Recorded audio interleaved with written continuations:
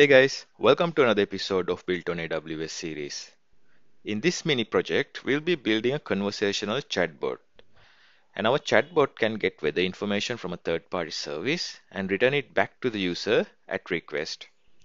So after that, we will integrate that chatbot into an Angular application.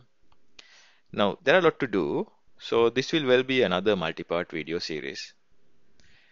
Right. Some of you guys might wonder why would we even need a conversational chatbot in the first place? Well, in modern web application, user experience is one of the most important thing I would say.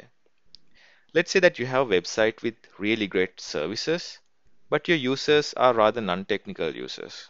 So they find it really difficult to use those complex interfaces to get your services. Or maybe your users cannot use mouse or touchpad due to their activities that they are involved in. For example, there could be drivers who's using your application and they find it really difficult to use mouse or touchpad, I believe. So in those cases, wouldn't it be nice to have a different interface where your users can use natural language or their common day-to-day speaking language to consume your services? So that would be really a handy thing. So that's where a conversational chatbot comes into the play. Since you guys have been staring at the diagram for a while, so let's quickly go through it. So we are going to create a conversational chatbot using Amazon Lex. So our chatbot will return weather information when a user asks for it. For example, our users might say, get me weather in London today, right? So that particular occurrence will be received by Amazon Lex and it will check if that utterance matches with the defined intent in Amazon Lex, and if so, it will trigger a Lambda function which will call a third-party API and return it back to the user a relevant weather information. Now remember those terms, utterances, uses utterances, and Lex matches if utterances to a intent. If it is matching, it will call a Lambda function to talk to a third-party API to fulfill his request. So those terms will get into that in more details when we do the demo right about now. Okay, now let's go into the AWS console and find AWS Lex. I will go to services and let me type Lex. Here we have. I will select it.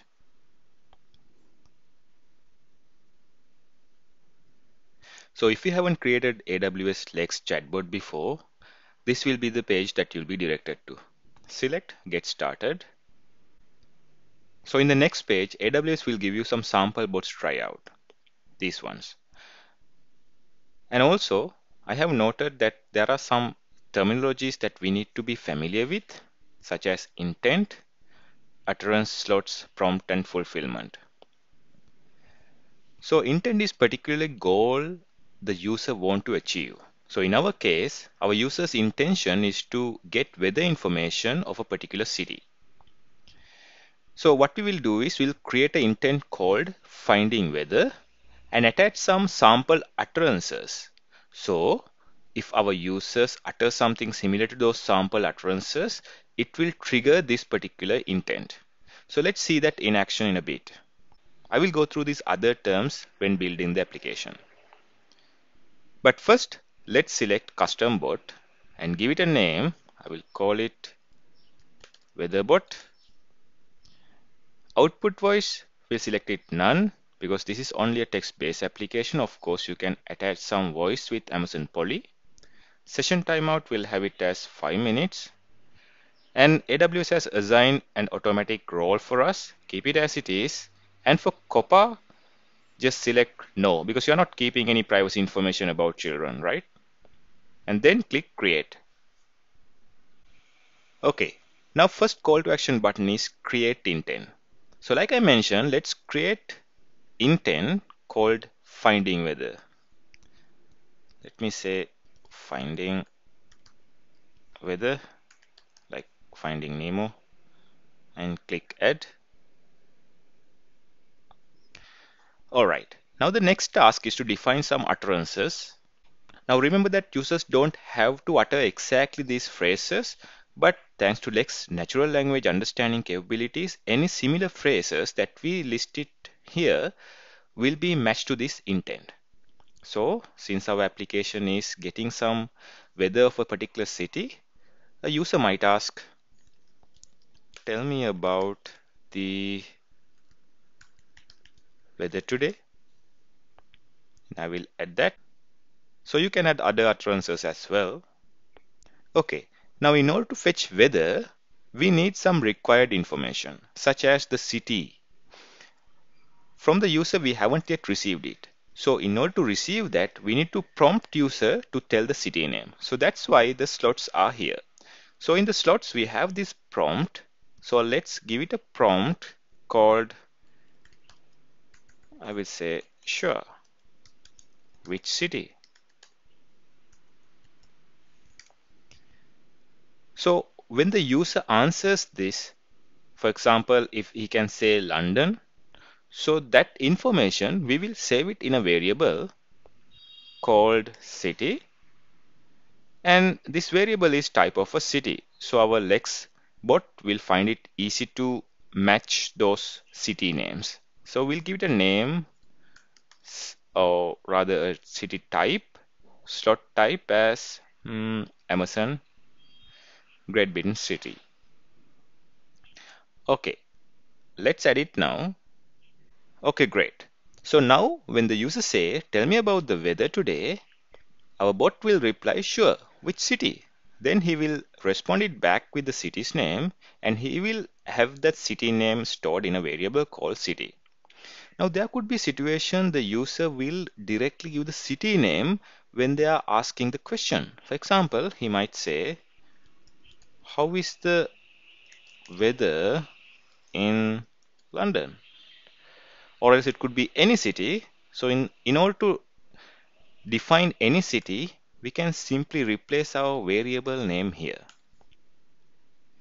And when we add this, you can see it has highlighted city. So it will match the slot value with whatever the variable city name that the user is asking for. So now that we have the city, the bot will not ask this question because it already has got the city name from the question itself.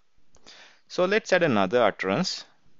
Let's say, what is the weather like in their city name? So this is another way the user can ask for weather information. All right, so first two cases, the second prompt will not be asked. For the third utterance where the city name is not defined, the bot will ask this question and get the city name and store it into the slot. Great. Now we have everything we needed to get weather information from the user's end. Now we need to hook up a Lambda so that our Lambda can fetch data from the Open Weather Map API and send it back to the user as a response. But in this part, we are not going to create a Lambda. We'll do it in the next part. We need to test this bot right now. So in order to test that, we'll add a mock message. So instead of setting the fulfillment as AWS Lambda function, I will set it as return parameters to users. And then in the response block, I will add a message and I will say temperature in whatever the city name that they have given is, let's say, 25 degrees Celsius and humidity level is 55%. All right, so let's add that and afterwards save the intent. Nice. Then we have to test it. Now AWS Lex dashboard itself, we can do the testing part. We don't have to attach it to a website. So in order to test that on the console, we can first build the bot. So when building it, AWS Lex will train our bot to answer for these questions. We'll give it a second to build it and afterwards we can test that. Okay, now it is successfully built. If I close this message, you will see the right side panel is open. So I can chat with my bot. So let's say, tell me about weather today. You see, since I have not specified the city, it will ask me the prompt. Which city? I will say London. Yeah. So it captures the city name into a city variable. So if you look at the slot section, you will see it has filled the city variable with the name London, and then it has written my final response, the message. Temperature in London is 25 degree and humidity is 55%. So this is a mock message. So in the next episode, we will hook this up to a Lambda and actually call Open Weather Map API and get this relevant information.